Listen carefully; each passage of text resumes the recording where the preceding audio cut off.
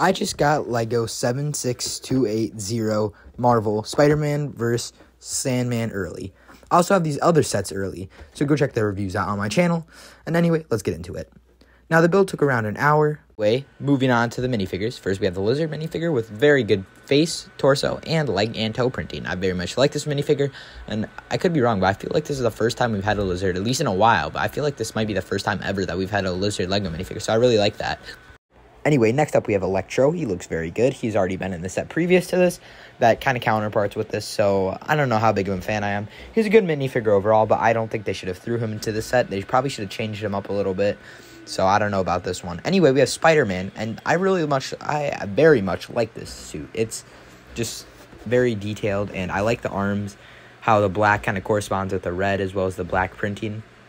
Anyway, once we move on to the set, we have the Sandman himself, and it's kind of a small set. It's a little boring, but anyway, he has movable arms, movable legs, and a movable head.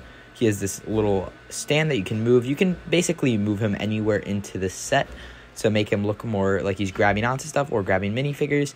Anyways, head moves, arms, like I said, his torso moves slightly. Yeah.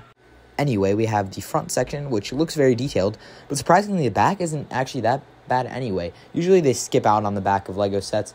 I could name like the T6 shuttle. They definitely skipped out on the back, or at least the bottom part of the wing, but it's not too bad back here. You could probably display it like this. I would keep the Sandman in the front. But yeah, this definitely adds a lot of detail to the recent Spider-Man set that came out last year. Now right here you have the portal for the Lizard or whatever character you choose to jump out of. I think it's very good, as well as the Spider-Man web to display Spider-Man web. Now this set is supposed to coincide with this set, with the two figures it did not include, so that's pretty cool. Anyway, you have the Spider-Man web to swing with Spider-Man, and yeah, that's pretty cool, Now, this set is definitely 8 out of 10. I like the characters for the most part. I feel like you could have probably made the set a lot cheaper if you didn't include the Spider-Man or Electric guy, but I guess then you'd have no one to fight. Here's it on display. Anyway, I hope you guys liked this video. Like, subscribe, and see you guys in the next one.